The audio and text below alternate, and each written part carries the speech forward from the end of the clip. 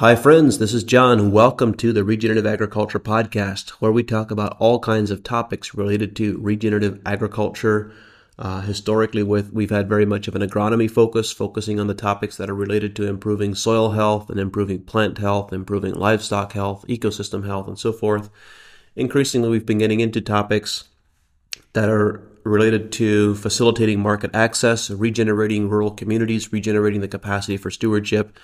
And there is just so much. There are so many pieces that tie into regenerating agriculture at a local level, at a regional level, and at a global level that are important for us to talk about.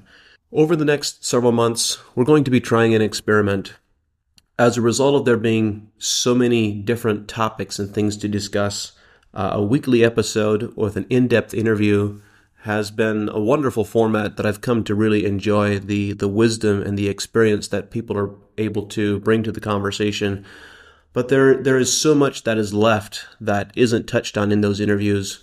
Over the next several months, we're going to try an experiment where we produce a second episode every week that is going to be short, to the point, and we're going to be playing around with formats and the topics. What is it that we're going to be speaking about? Well, there will probably be a few short interviews, less than 30 minutes will be the target.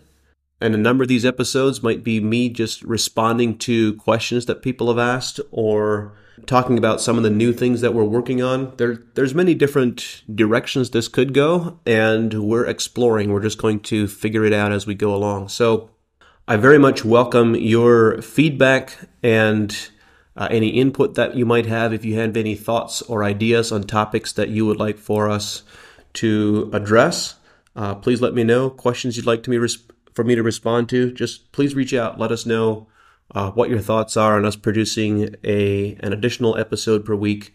So the topic that I want to speak to today for this inaugural episode is to give you a bit of an update on some of the new product releases that have been coming. I hosted a webinar a month or two ago on all of the new products that are being released this spring, but there's one in particular that I think is important for us to understand better the implications that it can have. And as context for how I think about this product, I want to use calcium nitrate as an analogy. There are many amazing stories about calcium nitrate as a fertilizer. It's really a remarkable material when you look at it from a chemistry and a biochemistry perspective, and it produces a very nice crop growth response.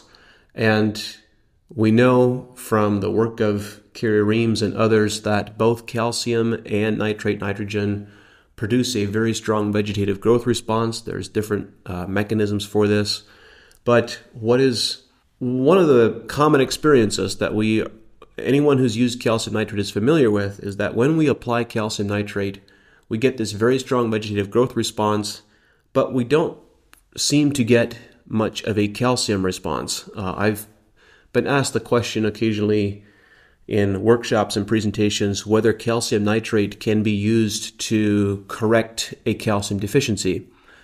And the somewhat surprising answer is no, at least not according to all the data that we've observed with our plant sap analysis.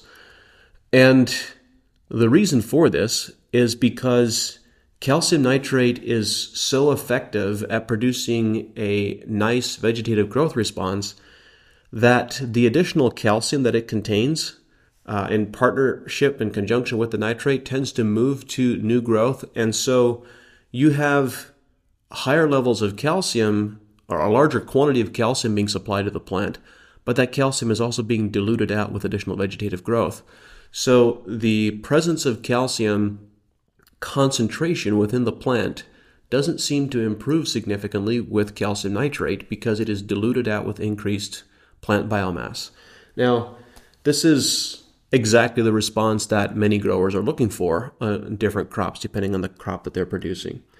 But there was a story that really caught my attention. The story is from James Johnson, but he's described how they used to have major problems with powdery mildew on their pepper crop when they were producing chili peppers. And a young agronomist was visiting their farm, talking about the opportunities and the potential of managing plant nutrition differently. And James was describing how they had all of these in-field monitors and sensors capable of monitoring all the weather patterns, humidity, and all the meteorological data, and could use this combination of data and growing degree day heat accumulation units to predict and to forecast powdery mildew susceptibility and when powdery mildew would be present. And the young agronomist asked the question, well, who programmed the algorithm to consider when you're applying CAN 17? And James' brain went into overdrive on hearing that question or that comment, because after a few seconds thought, he realized that the historical pattern for as many years as he could recall into the past, powdery mildew would show up reliably and consistently a matter of a couple weeks after their application of CAN 17. And this is important because one of the pieces that I've described at length is the increased disease susceptibility, the increased insect susceptibility that occurs when plants have abundant levels of nitrate. And Olivier Housson and all the co-authors that I partnered with did a wonderful job in describing how the EH and pH homeostasis within a plant, when that is interrupted, results in increased disease and insect susceptibility. In the paper that they published, I can link the paper in the show notes, but EH and pH homeostasis within the plant is dramatically disrupted by nitrogen fertilization particularly in the form of nitrate, and also to a much lesser degree with the contribution of ammonium. So calcium nitrate is this wonderful material that produces a very nice crop response from a vegetative growth perspective, but it does have possible downsides. Not necessarily always in all contexts, but it does have possible downsides from over-application of nitrate. And also, when it is applied to soil in large concentrations, it can have a negative effect on soil biology, both on the biology that is fixing nitrogen from the atmospheric gases, because when there's an abundance of free nitrate in the soil profile, the biology no longer has the need or the drive to go fix nitrogen from the atmosphere. And in addition, calcium nitrate is an electrolyte, has a fairly high salt index, and when it's applied in large amounts and not buffered out, it can have a very detrimental effect on soil biology. And so one of the pieces that I have been working on and thinking about for a long time is how can we drive plants to have this very strong vegetative growth response, similar to what calcium nitrate and some other fertilizers produce, but have that growth response be extremely healthy and be resistant to diseases and insects. And so what that looks like is, first, it means we know that calcium drives strong vegetative growth energy. Actually, I'm realizing I'm missing some context here. In one of the earlier episodes of the podcast, I recorded an episode that was titled Vegetative and Reproductive Nutrients. And that one episode, I think, is the winner of having the most repeat listens. People go back and listen to that episode 4 or 5 times just over and over again because of how dense and compressed I was able to get the information. But what I was describing is that there are 4 nutrients in particular which drive very strong vegetative growth response. Those 4 nutrients are calcium, potassium, nitrate, and chloride.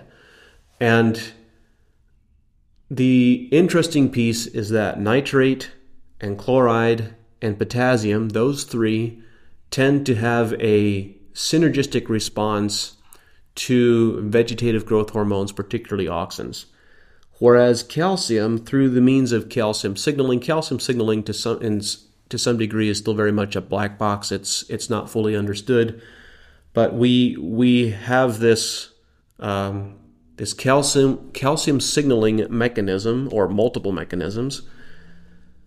And the way calcium behaves inside the plant response that it produces, from an experiential perspective, you could suggest that calcium has a synergistic effect to cytokinins, in the sense that it produces a very strong vegetative growth response, but not at the expense of reproduction. So you can have very strong vegetative growth, but also strong reproductive growth. And I would suggest you go back, if you want to dig deeper into this topic, go back and listen to this episode, because there's a lot of information there. But in summary, what I'm trying to describe is that we can use calcium to get vegetative growth energy and grow as much plant biomass in the same or less amount of time as we can fertilizing with potassium and nitrogen, with the key difference that we have higher quality, we have higher disease and insect resistance, but we also have much better reproduction. So if you take alfalfa, for example, when you use calcium to drive vegetative growth energy on alfalfa, you can achieve the same 28 inches to 30 inches of growth in a 28-day cut cycle with calcium as you can when you fertilize it with potassium chloride. So potassium and chloride, you have two nutrients that drive vegetative growth. So you can get the same height of plant in 28 days using calcium as you can potassium chloride. But the plant expresses itself very differently. You will have leaves that are spaced 2 inches apart on the stem instead of 4 inches apart on the stem. The stem will be much narrow in diameter, and I'm referring here to with calcium. When you fertilize with calcium, you'll have a much shorter node spacing, you'll have a narrower stem diameter, and you'll have larger leaves, which completely changes your leaf to stem ratio. It changes your overall forage digestibility. There's lots of positive attributes that occur from a forage quality perspective when you get your vegetative growth energy from calcium as compared to potassium and chloride. But alfalfa is a vegetative crop, not a reproductive crop. If you take that same thinking to, let's say, soybeans, for example, now you also have a similarly shortened node spacing of 2 inches versus 4 inches. And there's a high probability that you will have more pods per node, more flowers per node. So 3 or 4 pods per node instead of 1 or 2. This is a very common phenomena, and this is what occurs when you use calcium to get your growth energy instead of potassium, some combination of potassium and nitrate and chloride. And just to be clear, I'm not suggesting that plants don't need those other 3 elements. I'm suggesting that optimal health results from a balance where calcium is dominant rather than potassium and nitrate being dominant, as is so common. The reality is we should be thinking of calcium as a fertilizer and not just as a soil amendment. If we thought of calcium as a fertilizer in the same way we think of nitrogen as a fertilizer, our crop health would be much greater, our yields would be higher, and our overall performance would be a lot better. But of course, there's a lot less margin to be made selling calcium soil amendments and calcium fertilizers to be applied to the soil than there is nitrogen fertilizer. So there are some economic motivators in play there.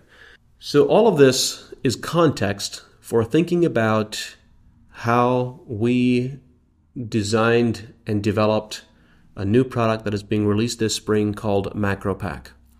MacroPak is a combination of calcium, silicon, and amino acid nitrogen. It is designed to provide highly available calcium in a form that is essentially a calcium fertilizer instead of a calcium soil amendment that gives plants this very rapid vegetative growth response that is very high quality growth.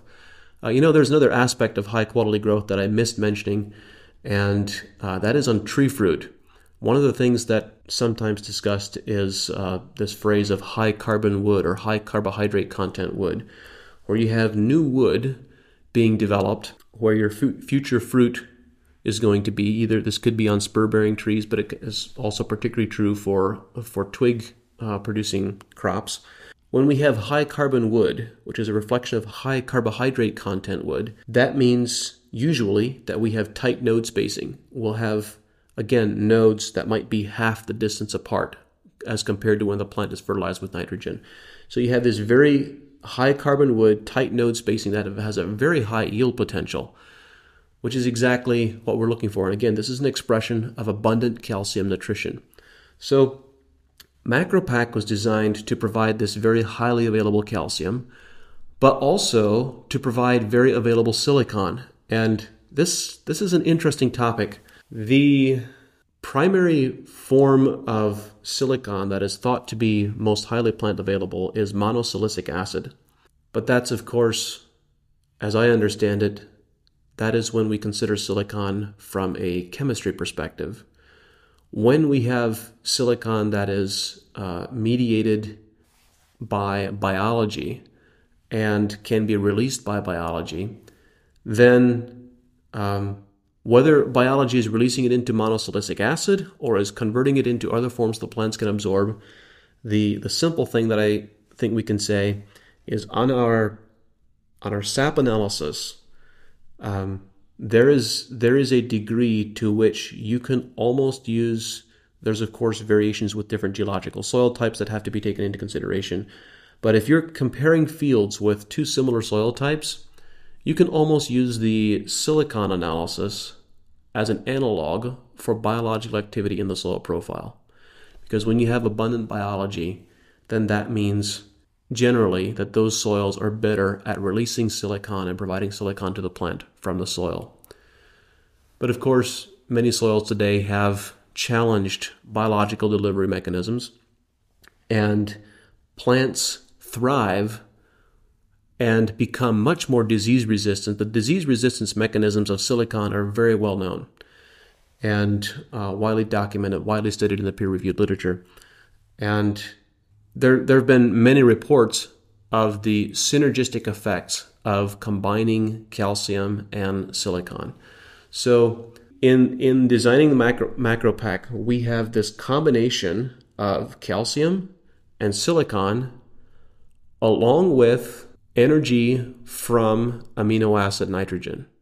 And I don't particularly like the word energy because it's so amorphous and means so many different things that it means nothing. But I don't have a better word to describe exactly what is happening here. In my webinars on nitrogen supply and nitrogen availability, I've described how different forms of nitrogen produce different energetic reactions within a plant in terms of how they cause the plant to utilize water and to utilize its photosynthetic energy. Nitrate is extremely energy inefficient. It costs the plant several molecules of water and a fair amount of carbohydrate energy, photosynthetic energy, just to convert nitrate to glutamine and to amino acids, peptides, proteins, etc. So there's a significant energy cost and water cost for a plant to absorb nitrate. But that is not true. Whereas nitrate nitrogen is the least energy efficient form of nitrogen for a plant to absorb, amino acids and other organic forms of nitrogen are the most energy efficient forms of nitrogen for a plant to absorb. So there's this phenomena that a pound of nitrogen does not equal a pound of nitrogen in terms of overall crop response. And many growers have observed this. There's always this question of, well, I'm producing a crop with conventional means and I'm applying, I'm making it up here as an example, I'm applying 100 pounds of nitrogen, but someone else starts going through a transition to organics, and when they conduct a soil analysis and look at the contributions of the manure and the compost and the cover crops that they're adding, their total contribution of nitrogen for a crop might only come to 50 units per acre instead of 100 units per acre, and yet the yields remain exactly the same. And not only do the yields remain the same, but it seems that the levels of nitrogen on a soil analysis remain similar after the crop is harvested as they were before. So all of a sudden, we have plenty of documentation of corn crops, high-yielding corn crops, where the total quantity of added nitrogen, even from organic sources that could be accounted for, is in some cases as low as a half a pound per bushel of corn. And in many cases, it's 0.7 pounds, whereas it's thought to require at least a pound and sometimes a pound and a half or more in some soil types to grow a bushel of corn. And the reason this is true is because from a plant energy response, a pound of nitrogen is not a pound of nitrogen. As nearly as we can tell, and this is just a rough approximation based on a lot of observation and experience, but as nearly as we can tell, it seems that a pound of nitrogen supplied in the form of amino acids delivers the same plant energy response, the same growth response, as 4 pounds of nitrogen applied in the form of nitrate, but without any of the negative health consequences. So that is the intended design behind MacroPak, to produce this very strong, balanced growth energy that gives us healthy vegetative growth partnered with very strong reproduction, that also has the disease resistance mechanisms that are a result of higher quality, balanced nutrition, and abundant silicon, so that we have this optimal combination of calcium, silicon, and amino acid nitrogen for optimal plant performance. I'm very much looking forward to the experiences that I'm confident growers will have with MacroPak in their crops this summer.